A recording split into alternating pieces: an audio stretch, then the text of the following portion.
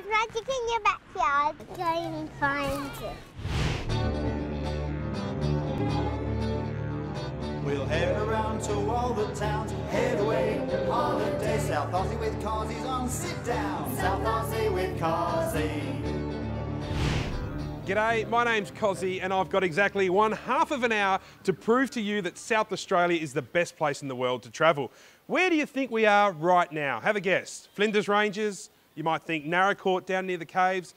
You'd all be wrong unless you said Morialta Falls, which incidentally is only minutes from the CBD. Can you believe we have this basically on our doorstep? Now, we love to find things for you guys to do that are either free or really cheap. I love dispelling the myth that a holiday needs to be expensive. That is a complete lie. We've got a huge show. I'll show you what's coming up here in Morialta shortly. But first up, let's have a look at what's on the show. I'll show you 3 cracking walks around SA, including Hallet, Cove and Brownhill Creek. We'll tip our hats to the volunteers in SA that look after our natural resources. But first, let's look at one of the fastest growing holidays right here in South Australia, which is camper trailers. Eagle Trailers and Campers have been selling camper trailers in the northern suburbs of Adelaide for years. They're an SA family business, and Phil tells us why camper trailer holidays are becoming so popular. Camper trailers are easy. So you can pop them on the back of the car on the Friday night, head on out to where you want to go and just open her up when you get there. It's easy, fully off-road capable, just simple to use. 20 or 30 years ago, the campers used to be hard to set up. They used to be cumbersome, but nowadays they're fairly light and easy to manoeuvre around and easy to set up. The Chinook, this is our base starting model. For me, the best thing about this one is the setup time. It only takes approximately 5 minutes to set up. You can just pull up in the spot you need to get to and then just quickly open her up, extend the poles, and that's it.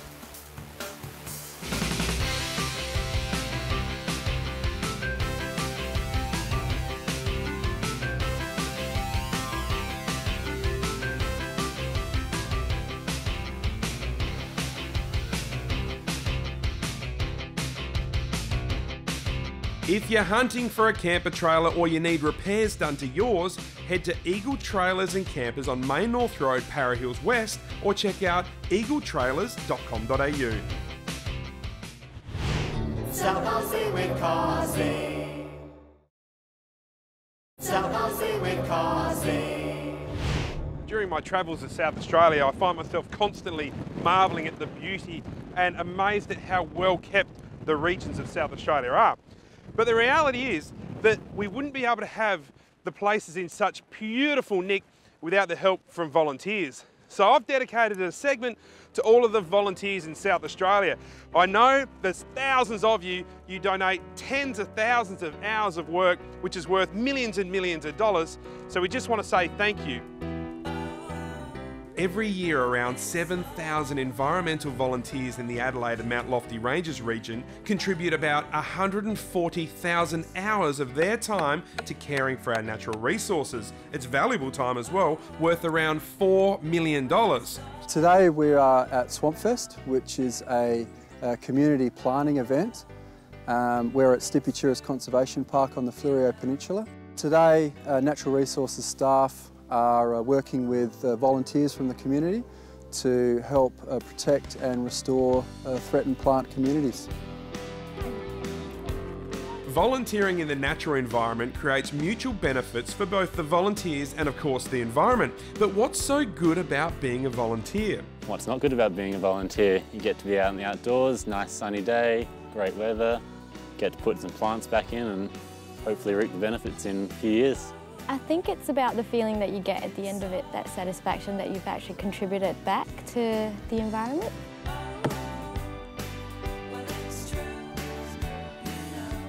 The Friends of Hallet Cove Conservation Park were put together in 1987. The area was declared a conservation park in the early 1970s, and they had one ranger who looked after the whole area. But it's just too much for one person, so all of these parks have their friends groups who do the work. They clean weeds, they plant seedlings, collect seeds, and generally keep the place tidy. We try and keep as much native vegetation here, because we know that developed in this area and therefore can look after itself.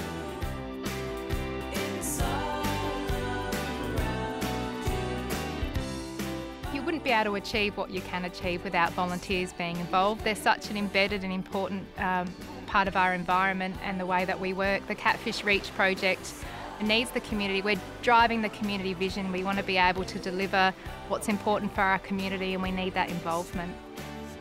So get amongst it and become a volunteer here in South Australia. For more information, head to naturalresources.sa.gov.au. South Australia is famous for its events. There's loads of them all through the year, and as a result of that, people are moving in and out of the city to all different functions and so forth. Well, there's something called Uber, and if you haven't heard of it before, I will show you the easiest way to get yourself around the city here in South Australia. Okay, I'm here at Wait at the moment, and I want to go to the city. It's as easy as this. You flick your phone on. Oh, don't look at my password. I trust you guys. You go to the Uber app. Up it comes. You can see all of these black things here. They're all cars that are waiting to pick up passengers. I choose one that's close to me. There's one just up Fullerton Road, 3 minutes away. We set our pickup location. We request the driver. It's now requesting, looking for a driver to pick us up.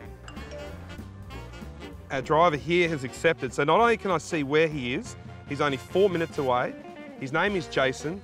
There's his license number. And now he's on the way.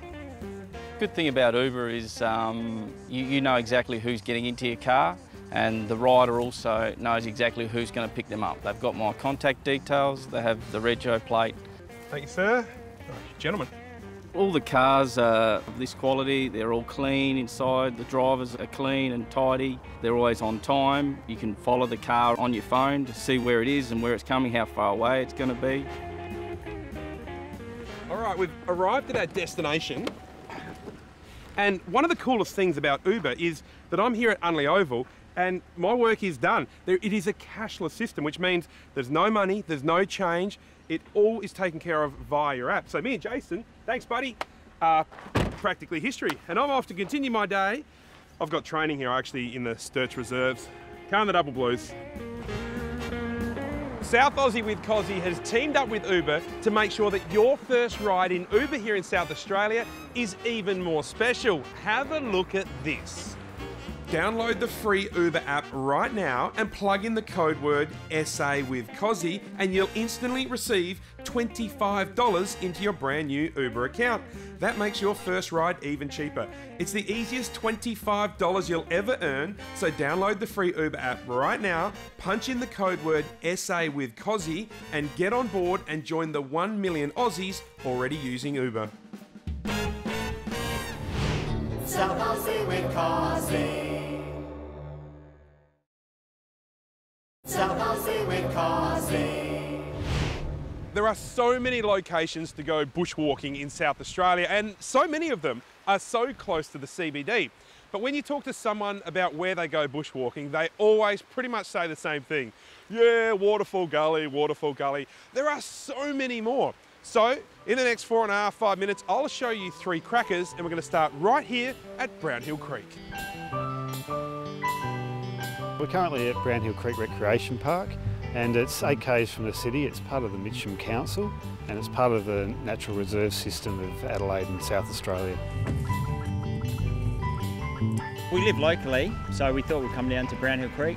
So we saw just down at Mitcham down the road the water flowing through the creek and thought we'd come down and just have a splash. It beats being inside. James got the day off work, which is really nice. We're trying to use those days off as a family and come down and just get a bit of energy release from these kids so they're not inside watching TV all day. And you boys are pretty lucky to have mums and dads that go and take you out on all these things. What do you love about it? What do you think is going to be cool about today? To spend time with our family and to have a splash around in the water.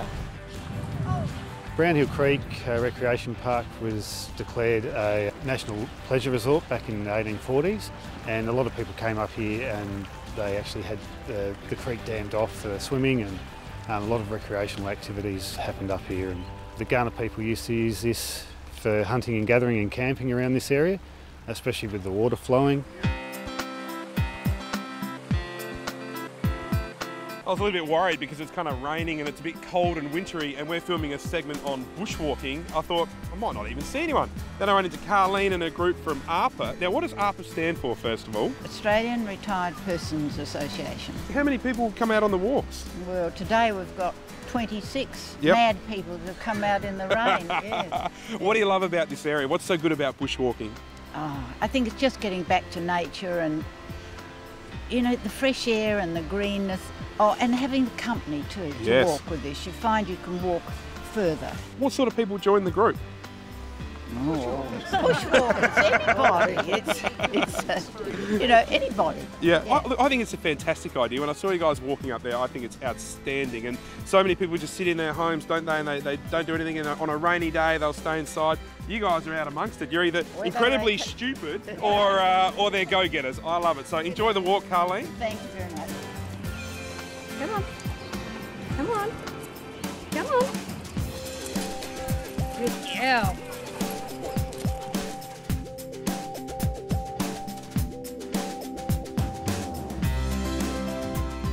There's two trails we have on both sides of the road. One's the Warraparinga Trail, which follows the creek line, and the other one's just a shared use trail which you can actually bring horses up, bikes, and it's just a really nice valley to come walking through. Beautiful native vegetation on one side and just a flowing creek, and also there's a couple of picnic areas, and there's one down the road a little bit, and a lot of people come down here just for that quiet picnic. I won't say the oldest, I'll say the two most senior members of the group is Marie and Joan. Now, girls, first of all, how old are we, if you don't mind me asking? I'm 85. And? 84. I can't believe you are mid-80s. You look way, way, way younger, and you're out in the environment like this and going for a walk. What's the secret? Keeping young. Just enjoy it. And I think what you guys have done, you've just got to make yourself a part of something, don't you? You've just got to do it, because too many people sit back and do nothing. Well, it's better than being stuck inside on a day like this. Get out and enjoy it. I find both of you incredibly, incredibly inspirational, and you motivate me. I think it's great what you're doing, and I wish you all the best of luck. I'll let you go and do your walk. Thank you. Thanks, girls. I'll see you for your 90th. Oh, okay.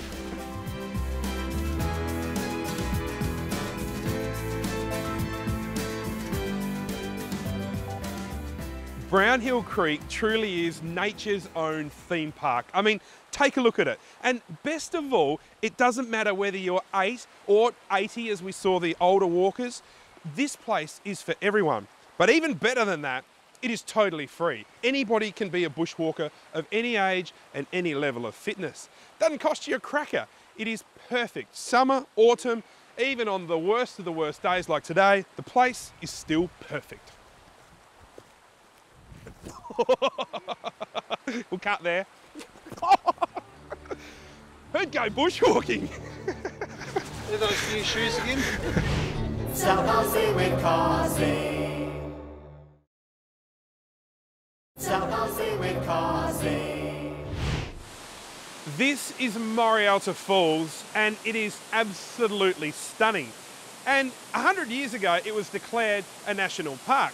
And thousands of years before that, the Kaurna people, the Aboriginal people, used to love this area because of the abundance of beautiful water and the abundance of food. But why do you think over 300,000 people do the Morialta walk every single year? Well, if you haven't done it, I'll show you why.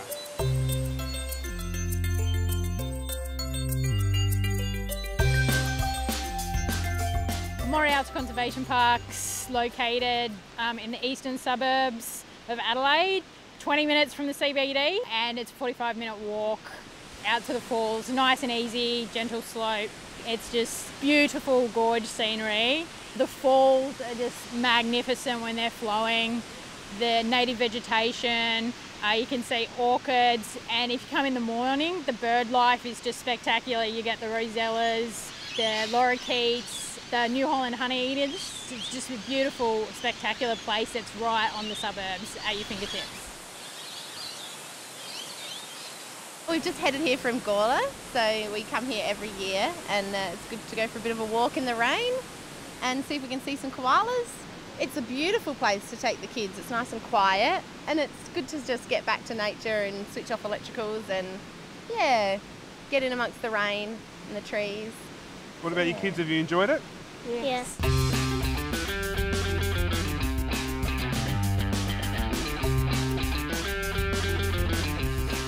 I reckon Morialta's a bit of a hidden gem. So as most people in Adelaide are aware, like Waterfall Gully is a major tourist destination, but Morialta is really a more northern version of Waterfall Gully, and it's a bit more hidden and not as many people know about it, but it's just equally as beautiful if you want to come and go for a waterfall bushwalk. And you can start off easy, do the walk to the first falls, and then you can even go up a step further and do our larger hikes, which is you've got Second Falls, Gorge Walk, and our grand Third Falls walk as well. They're up to 2.5 hours, 3.5 hours, and they take you right up the top of the gorge, give you beautiful views across Adelaide, CBD, and of the gorges and the waterfalls. We've got a group of kids here. Are you still classed as kids? I mean, when you get to as tall as me, I don't suppose you're a kid anymore. We've got some people here that have just done the Morialta Falls experience. What did you think of it? It was fun. Yeah? Wet. Fun and wet. Yeah. What did you do? We went through the rivery parts. Yep. And Nice. climbed on the rocks. Yeah. Went in the big cave that's around there. Now I'm going to show you kids something, all right? I need 2 volunteers, maybe you 2 at the end. Okay, you 2 come in here. Follow me, follow me, follow me. You 2 stand here, okay? Right, so you stand there. Good, that's really good. Okay, cool. So what you do, when it's a wet day like today, and you're out bushwalking, it's perfect to do this. So you look at where they are, and then just give the tree a bit of a...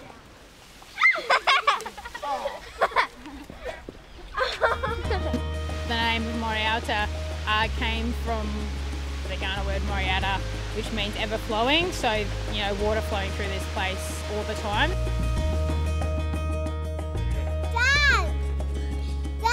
The boys are doing the right thing, taking the kids for a walk, letting the wives have a bit of quiet time. What was it like? It was good. It was really beautiful. good. Yeah, it's beautiful. The waterfall's really, really nice. So it's great this time of year.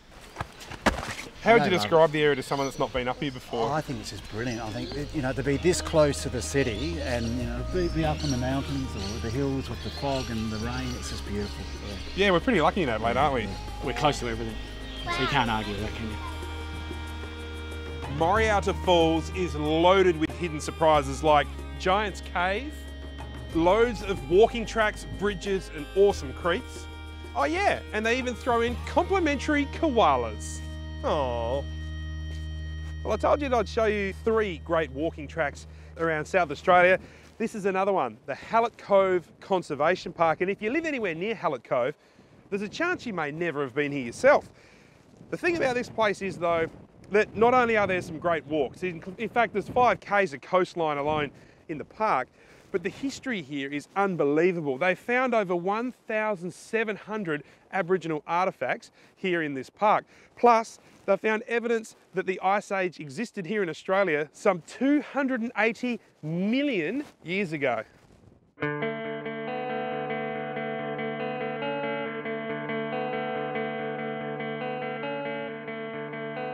Welcome to Hallet Cove Conservation Park. This is the Heron Road entrance, which is the main entrance to the park. Just behind me you'll see Black Cliff and the glacial pavement area, which is one of the main geological sites on the park. Hallet Cove Conservation Park has been set aside for the geological significance. It's one of the most important geological sites in South Australia, if not Australia. We've put it aside because we have what's called the amphitheatre, the Sugarloaf, Black Cliff, glacial pavements. It's just a geological site that you just would not believe. It's beautiful.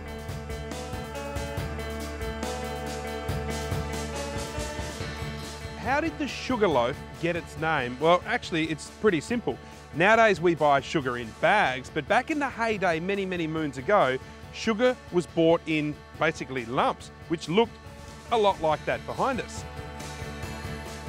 Professor Ralph Tate in 1877 was walking along the Hallet Cove beach and climbed up onto Black Cliff, and he saw this smooth and scratched surface, and he recognised that as having been formed by ice sliding over these rocks. And behind me are the red rocks, which were deposited from melting ice, icebergs about 270 million years ago, and all the rocks, the boulders you can see here, were dropped from the icebergs as the ice melted as was the light coloured and red coloured sediments. I bring hundreds of students a year down here, and most of them, including their teachers, haven't been there. And I don't know why it's not better known. In the general population, it doesn't seem to be well known, and I don't know why. It's certainly known in the schools and in the universities, but not amongst the general population. Hallet Cove Conservation Park is a free day out for the whole family. It's also a bit of an education. We've got signage throughout the park that teach you about the different geological formations. There's free parking and a cafe for mum to get a coffee afterwards. That's it for another episode of South Aussie with Cosi. I've shown you some cracking walks around South Australia, plus a heap of other gear that I hope inspires you to travel around this beautiful state.